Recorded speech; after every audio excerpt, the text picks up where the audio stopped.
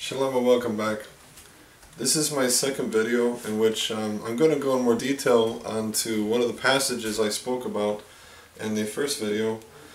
And in this one, which is pointing to the fact that we live in a sphere and we don't live on a flat earth. This I went to detail because I spoke in detail the first time about one of the noun constructs, but here I didn't actually do that, and I wanted to make sure I did this correctly here so that it's better understood what's going on here. Okay, so chok, chag, chok, I said means a bound or a limit, okay? It's where we get the word ruling or edict, and chag, I said before, comes from the verb chog, and chog means to encircle or to circle, okay, or to make a circle. So this here is a participle, so it's acting like a noun, okay. So the chog, remember when I said in the earlier video that the issue that we have to remember with noun constructs always work in this fashion, and that's where we have to take the noun etz and pri, and remember the pri acts like the it's the describing noun, okay? So here this is the word tree and this is the word fruit, and so the tree of fruit, which is a fruit tree, so it's a specific type of tree, just like the chok chag, the bound or limit is a circular bound. So it's a circular bound by which in this it describes the attitude that al pnei hamayim or al pnei mayim, upon the surface of the water, has been made into a circuit or bound. Remember, the word chok it's not something tangible, it's not a tangible thing. So it's expressing that we see in Hebrew that we have a sphere, that literally the water has been forced into this circular limit, this specific circular state, okay? And this is important because I don't want it to be misunderstood, because when you go back to the first video you'll understand what I was talking about here.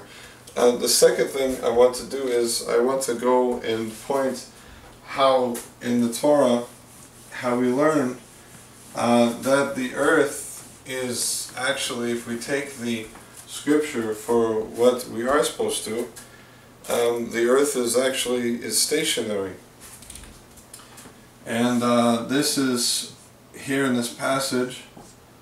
I'm not going to write God's name, that we don't do that, so I'm just going to finish the rest of the sentence here.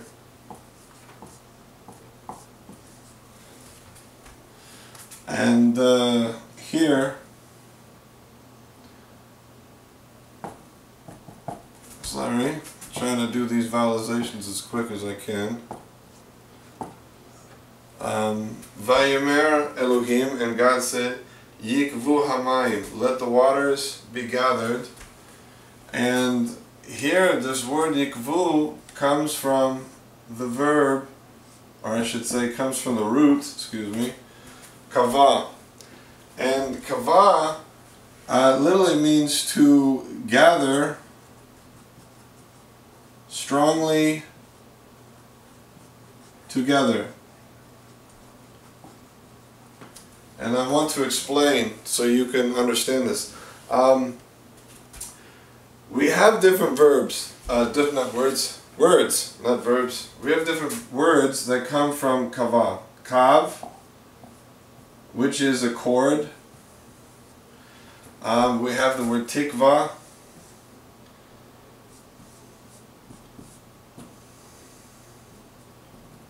which is the word for hope.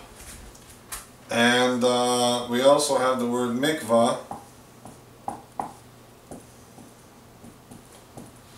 and this is how Hebrew works. Hebrew is a very conceptual language, and the way Hebrew functions is your root is the heart of the meaning of the word.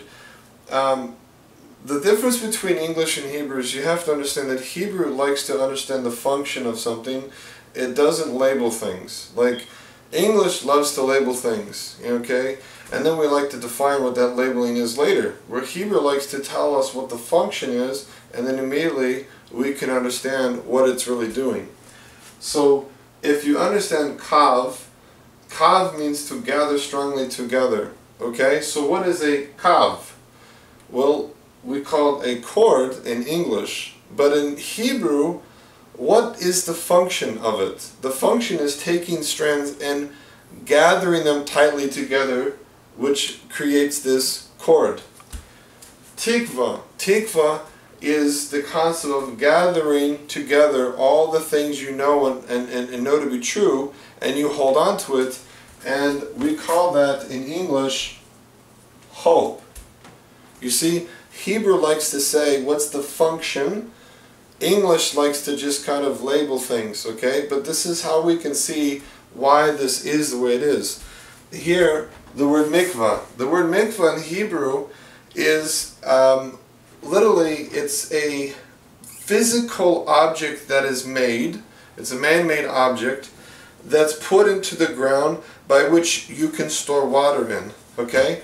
And so this mikvah is a strong gathering of water. Okay? A strong gathering of water. And this, you begin to understand why these different things are always connected to the root. Root is always paramount. And that's why in translation you can't actually take just a simple word as like gathering, let the waters be gathered, and you don't even know what the meaning of it is because you don't know what the root of this word is referring to. And this is why when learning in Hebrew we understand the heart of what's going. And later we find the Torah says in the passage El Makom Echad. Let me try this a little closer. Echad. There we go. Unto Makom is a place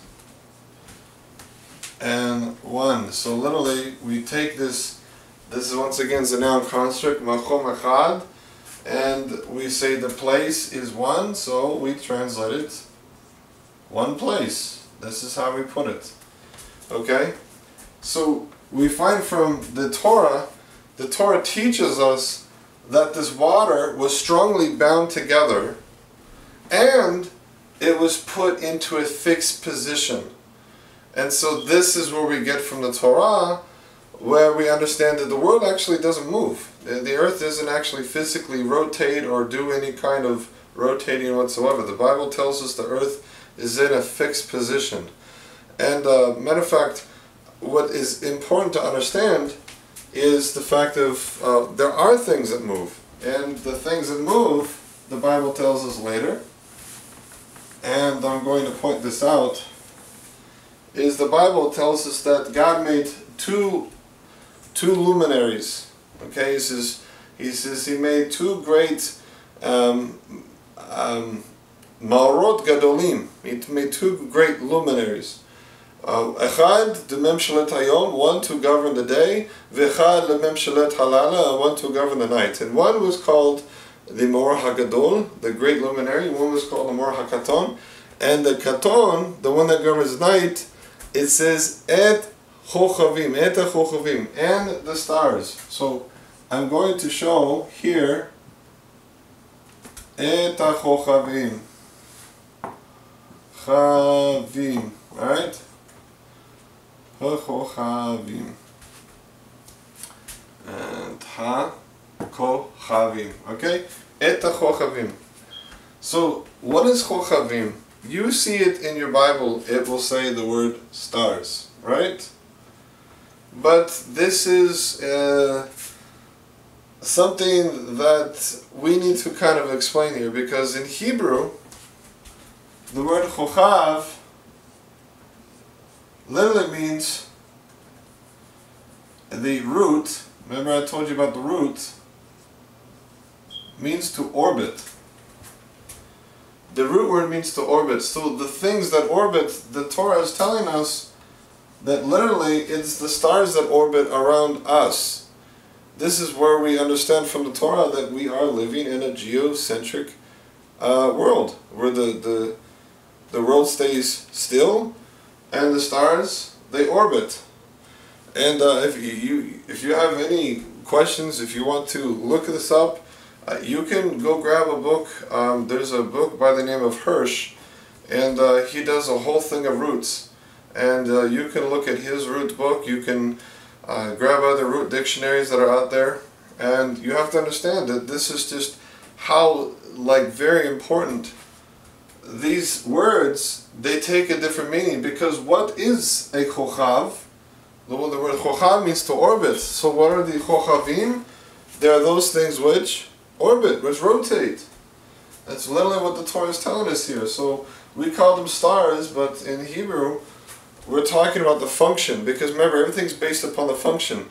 I see these things, and what they do this. They move, they orbit. Okay? And so therefore, in Hebrew, we call it chochav, because it orbits.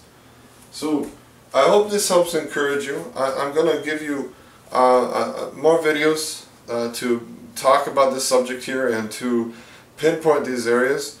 Some of the major erroneous things you find from people that try to quote scripture to prove different things, but we have to get to them. For example, one passage which deals with the four corners of the earth, we'll do that in the next video, in order to understand why it all points back to really the spherical earth. I hope you enjoy this video. My desire is to encourage you, and not to at all in any way, shape or form be in any way that's rude. I want to be very encouraging. I looked into these things myself, okay? These were questions that I asked and questions that I looked at, and it seems to be very popular that people are looking into this thing, and I want to help bring about some, hopefully, balance and encouragement, because, you know, the scripture, this is the stuff that makes everything worthwhile. And if you want to know the passages that I quoted from here, the first part here that I did earlier was in Bereshit, which is Genesis 1, chapter 8. Sorry, Genesis chapter 1, verse 8. And the part with the chochav, this is verse 16. And I have to see it's in Hebrew, so I have to kind of put the gematria back. So, but this is why it's important for us to understand how this actually works and to realize how roots work. You know, because a lot of people, they'll pick up a Bible or some kind of dictionary and they'll say, oh, this is what it means, and they don't really understand how roots work. And I want to encourage you how roots work so you can understand that roots are always based upon this. Function, action. How the thing functions and how it acts. And from that, that's where we get the word's meaning. That's where we define what the word is. I'll see you next time.